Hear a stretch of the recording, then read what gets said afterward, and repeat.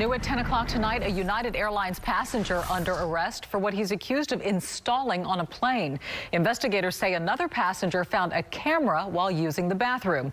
Channel 2 anchor Keith Garvin live at Bush Intercontinental to explain. Keith?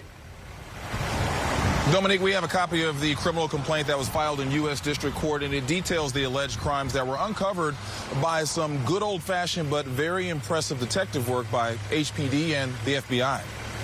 There's not a lot of privacy in airports or aboard planes, but one place we expect to have some peace and solitude is the restroom. According to federal prosecutors, a Halliburton employee named Chun Ping Lee violated that space for passengers aboard United Flight 646 from San Diego to Intercontinental by trying to hide a recording device in the plane's first-class lavatory. I think it's gross. It's invasion of privacy, and then we need to make sure we check the planes and do a little more security checking on the planes as well. I think that's just crazy, but I'm not surprised in the times that we live in. A federal criminal complaint obtained by Channel 2 shows a female passenger on the May United flight found a recording device in the lavatory.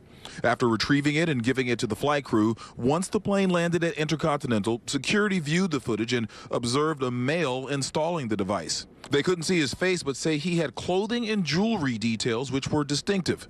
The footage revealed the male wore a watch on his left hand and a small bracelet on his right wrist. Investigators made contact with Halliburton managers who not only provided Lee's travel history, they showed the feds a real-time photo of him on the job, and the real-time photos of Lee showed he was wearing a watch and bracelet that matched the same jewelry captured during the video installation on board United Airlines 646 on May 5th, 2019.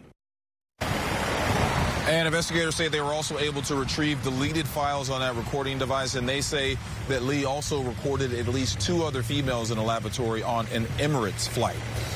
Reporting live from Intercontinental, Keith Garvin, KPRC, Channel 2 News.